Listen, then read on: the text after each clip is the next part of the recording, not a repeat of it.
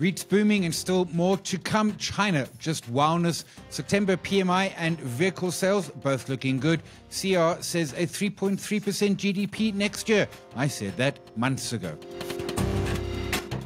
Hello and welcome to JC Direct. This is episode 605 for 3rd October, recorded at 4 p.m. on the 2nd. My name is Simon Brown. This podcast is brought to you by Just One Lap. So let's get into some China data. China has been an astounding story. We spoke about it last week. We know what that story is. The Chinese authorities came along and said, we're going to stimulate. And, the stimulus has kind of started, but not really yet, because what it is cutting reserve requirements for banks, cutting interest rates, in other words, trying to create that spending.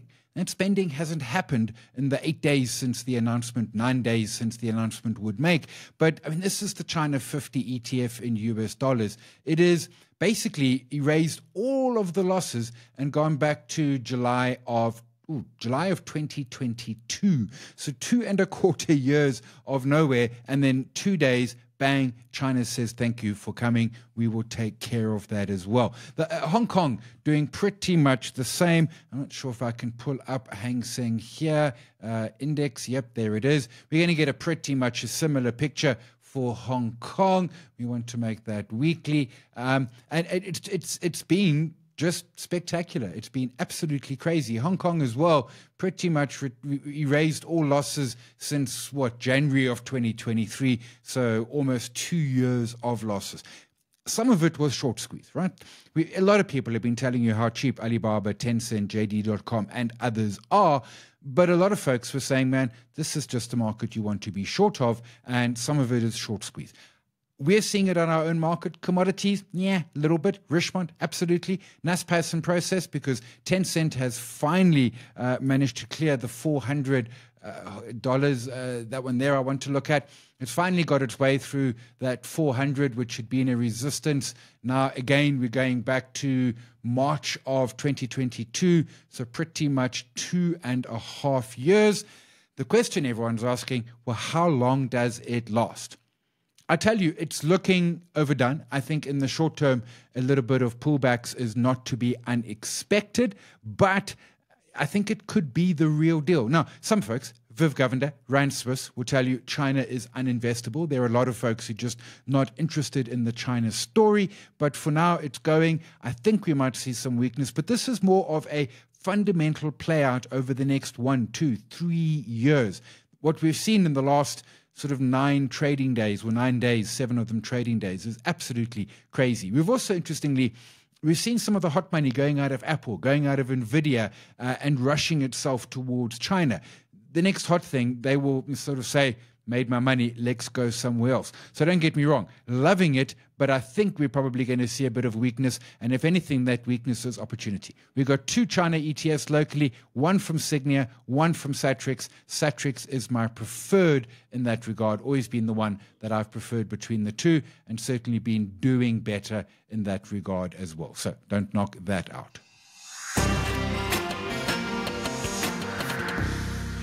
Some events, if you are listening to this today on 3 October, we've got a webcast of the ETFSA event, Reaching Your Investment Goals Using ETFs. There are a few seats left at the JSC. Otherwise, just get the webcast. And then the team will be in Durban next week on the 8th, doing the event in Durban. And then Power Hour on the 17th with Standard Bank. Adrian Seville is going to be presenting. I said before, I rate him massively. JustOneLap.com/events for more information and booking.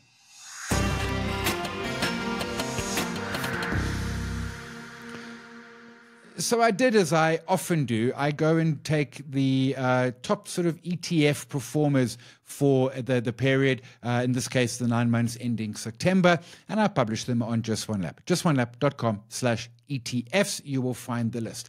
And recently, this list has been dominated by tech and bonds. That has been the story. This time it changed. property.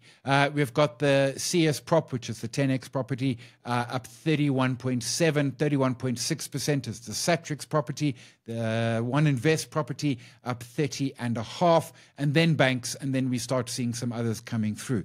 A immensely strong return. Now I want to come back to this, but before we do, let's have a look, and now I don't know how to exit out of that. Let's go have a look at the loser side of the equation, because there is a loser side, and again, it's not actually that much of a surprise. Yeah, palladium, platinum, and then some bonds coming through. The one that did surprise me, well, a little bit. Designia, fourth industrial revolution, is negative for the year, and the healthcare innovation from Satrix also negative for the year. Only a little bit, but still a little bit down there. The question everyone's then asking is, okay, property. Where to next? Is there still value? I tweeted it out Wednesday morning. The list, I said, caught many by surprise. Look, I was early by about a year. Although, as someone said, I think it was Ghost, and he said, Financial Ghost, he said, at least you get paid to wait in REITs because the yield is 8 or 9 or so %. Can it continue higher is the question. And I think it can. Are we going to do 30% in the next year? I don't think so. But there are a couple of things that really give some thought. And again, the Financial Ghost had a tweet. He said, firstly, the market tends to move ahead of the rate cuts on expectation. Absolutely. But you know what? It is for cheaper debt. Now, many of these REITs would have sort of locked in interest rates. Growthpoint hadn't. We saw them talking about that hurting. But those that have got some floating debt or some linked debt, that will certainly help. Consumer spending at the properties, the malls and everything, that is going to help. Rate cuts, two-pot. We know all of that story. So yeah, I mean, there is some more upside coming here. It's not, as I say, going to be of the same magnitude, but it's there. There are also folks who are looking for yield. So you were buying government bonds or bond ETFs or RSA retail savings bonds and locking in 11.5% for 5 years, and now you're getting, what I think it's 9.5%, some really, really low rate for that same 5 years. Those have come down. You still want some yield. Where do you get it? Well, you're going to get it in the property space. That's where it's going to come from. We're at 9.5 for the 5 year, 8.5 for the 3 year, and 8.25 for the 2 year. Quick on those RSA retail bonds, the inflation ones, which are currently for 10 year CPI plus 5.5, which is a giant number. That resets only twice a year, so it's in force until 30 October. Remember, principal goes up by the CPI, and then you earn yourself a 5.5% yield. Both the principal increase and the 5.5 is taxed as income. But I do think, to the question, is there more upside for property? I think the answer is yes. I think, we're seeing office improving. Let's put it that way. Could do better, but definitely improving. Rent reversions are still negative in office, but they're not as bad. We're certainly seeing the retail space doing well, particularly your more rural, sort of peri-urban township malls doing great. Logistics has been doing absolutely fantastic. We can't complain about that in the least. So we're seeing some positive signs that it's happening through there. We've spoken about the consumer and how they are looking better. We've got the property stocks that are still trading at discounts to NAV, which is critically important. That discount, which was about 30%, is now probably closer to 15% on average. We've also got very much a sense of just that optimism, which means that the landlords have got a little more flexi room. I chatted with Janine van Niekerk, if I'm correct the name, CEO of Attack, talking to her around new leases. They have more demand than they have space. Now, this is in Waterfall, Mall of Africa, and this is a premium destination and a premium mall. But we're seeing that trend come through. Debt levels are way down. Again, when the sector peaked in late 17, early 2018, debt levels were close to 50. They're probably now, on balance, sub 40%. So just a much better looking sector, a sector offering some value. My preferred is the Satrix property and the 10X property ETFs, but all of them are going to do well. Some of them will do better than others. And as I said, you get yield from it, which is hugely important. So yes, it's been a great 30-odd% this year. They're also great in your tax-free because, of course, that dividend you get is actually income. But, well, they don't play as income in a tax-free because there's no tax, so it's no worry. but I think there's still upside. I am still holding, and at this point in time, I remain a happy holder, so not going anywhere just yet. The Rand, a bit of a setback on the ZAR. This is something that happens from time to time. I think we got down to the low sevens on, was it Monday? Yes, I think it was Monday morning. We got down to the low sevens on the Rand. It's now trading a little less thrillingly. It's weakened out to 1740. There are a couple of reasons for that. I want to have that template, please. There are a couple of reasons for it. There was the Iranian attack on Israel overnight Tuesday. That certainly has sent Brent moving a whole lot higher. It also sent the Rand. When the Rand moves, it moves. It absolutely moves. What do they clock the low as? A low of 1702, which I think was late on Friday. And then this week, the low has been 1704.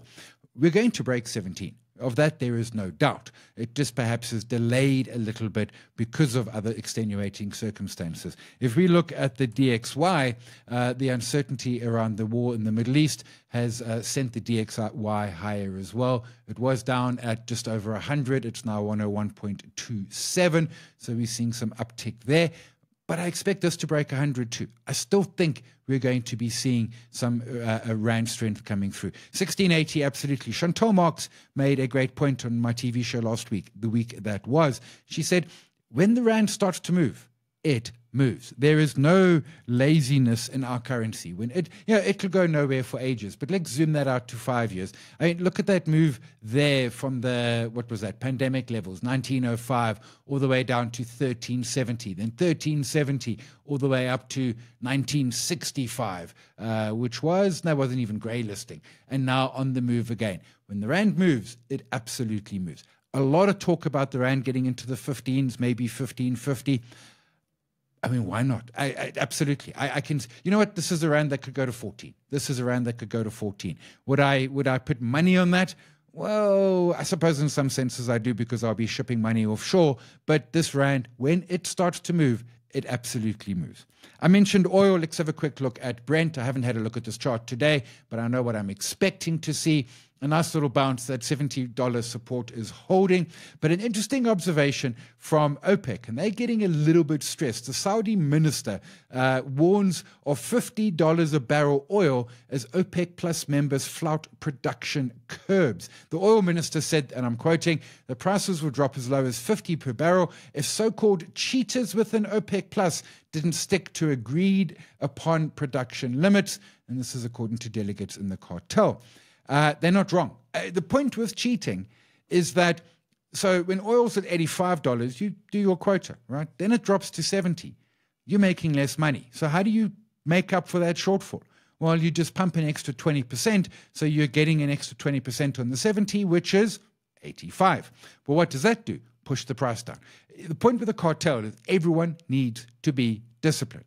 And that's not the case. It's just not the case. Russia is technically one of the second biggest member of OPEC, and they are just pumping whatever they absolutely can. Of course they are. They need money for their war. So I think oil sub 70, which is really good news for petrol prices. And again, that just comes back to a good consumer story left, right, and center. We're having some data coming through. The one was PMI for September, which showed a above 50 number, which says that we're actually getting a bit of expansion. It was a fairly positive PMI data point, and not surprising. 100 plus days of GNU, 150 plus days of no load shedding, rates coming down. A lot about September to say things are looking better. Not screaming, but better. Interestingly, US PMI not so good. We're seeing a little bit of softness in the US. Recession? I'm not calling that, but certainly, the US economy could weaken by 1% and it would still be growing at 2.5%. So some weakness coming through there. What we also saw was we got vehicle sales for September came in at just over 44,000, which is above the average. And this is this is a 5-year chart. My bad.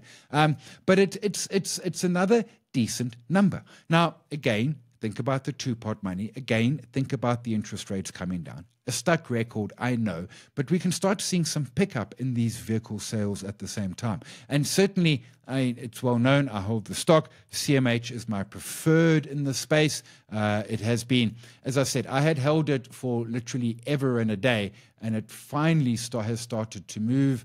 I don't know why I have that 29.49 there. Anyway, there's the 5-year chart. It really had been going absolutely nowhere for absolutely ever, and finally it's coming to the party. Oh, that's why. There we go. Massive resistance at around that 29.50. I picked it up. I've told the story so many times, around 26 rand a couple of years ago. The dividend yield at that point was mid-teens, so I was quite happy to hold. I was being paid.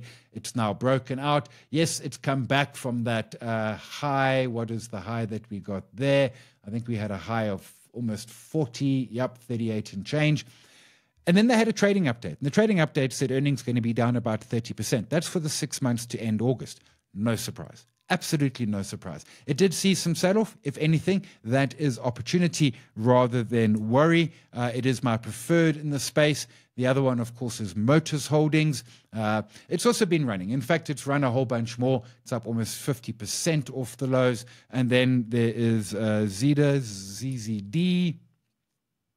And Zeta also, Zeta's struggling. It's broken. It's probably going to come back and retest that 13 level support, what was resistance and is now support.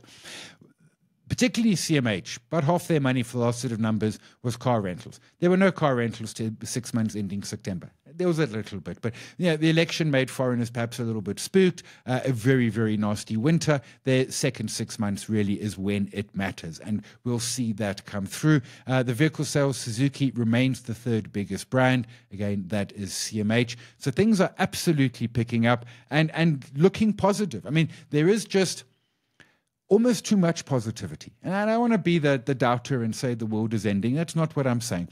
But there's so much positivity. Our top 40s at highs, the small cap, the mid cap, they're all just trading at highs. And the question is, how much longer can this continue?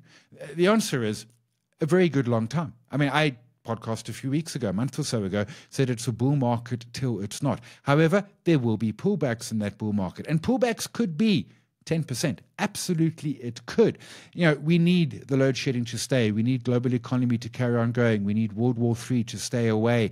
We need to get the US election out of the way, not because it matters. And I'll go into details why it matters in a future podcast. But, we need all of those sort of things to come and to continue playing in our space and working for us. But at this point in time, it remains a bull market, and best place to be in a bull market is long. Absolutely long, and that's where I am, and I hope all of you are as well. Leave it there for this week. Remember all the events coming up this week, next week, and then the 17th. JustOneLap.com/events for more details. My name is Simon. As always, look after yourself if you can. Look after somebody else as well. We'll chat again next week. Cheers all.